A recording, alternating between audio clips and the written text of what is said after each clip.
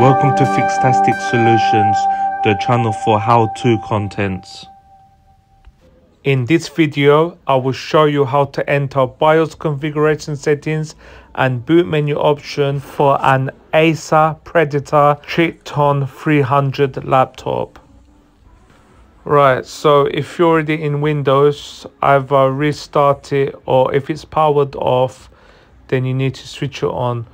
But before you switch it on, just follow this tutorial and I will show you how to get started. I'm just waiting for Windows to restart.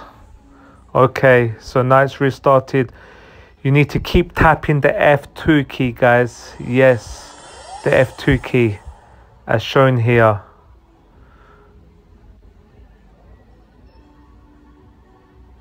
Keep tapping it. Let me zoom in. This key, guys. So BIOS configuration settings will look like this now.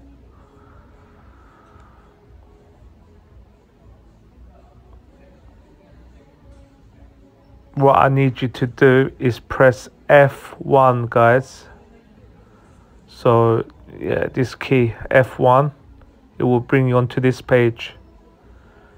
So there's many other options in BIOS, but what we were looking for now is to enable boot menu. So go to main, and as you can see, F2 boot menu, enable that. You will need to enable this to boot from an external device. So exit, save the changes and exit. Once the laptop restarts, keep tapping the F12 key, guys. Now F12 key has been activated in BIOS, so boot key is enabled. Just like this, keep tapping it when the logo appears, Predator. Let me zoom in. This key, guys, F12. This will bring you to boot menu option. Any external device attached to USB will show up here. Okay guys, please like and subscribe.